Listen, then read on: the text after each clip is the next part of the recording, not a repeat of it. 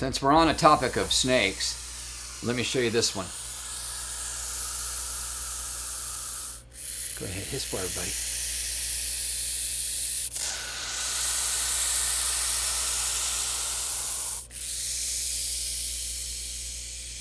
Look at what he's doing with his neck. No, this is not a cobra.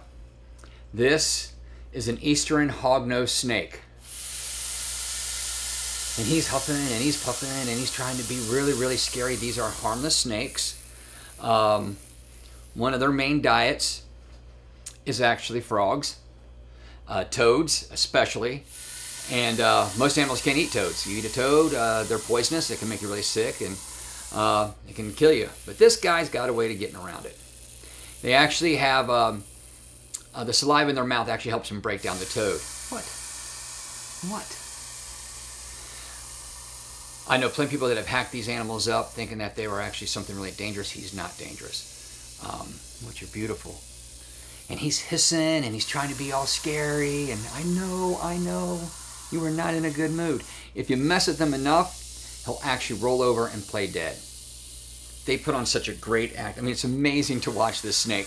You know, you tease him and flops over, rolls over in his back, opens up his mouth, sticks out his tongue, lets out a really bad smell. If any snake should get into captivity war for playing dead, this should be the guy. Because you're good at it, aren't you? I know, I understand. You want to go back in your cage. But this is actually the black phase of an eastern hognose snake. Look at that. Look at you. I know. Got the name the Hognose because of the hog-shaped nose he has up there.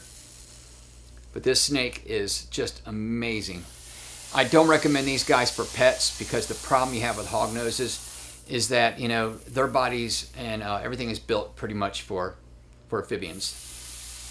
Of course, toads and frogs. So they're really hard to keep in the wintertime because you have to be able to feed them toads. And it's kind of hard to find toads and frogs in the winter. Right? Right? It's hard. I know it is. And mice really aren't really particularly good for this snake because their digestive system is not really made for mice. So I know.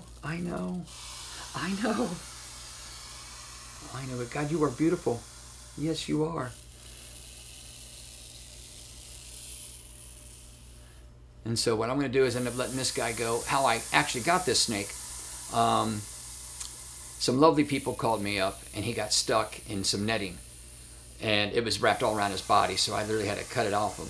And like the glue traps, this guy got majorly stuck and he would have died. In fact, he was hanging there and it was almost wrapped around his neck, almost looked like he was, you know, choking.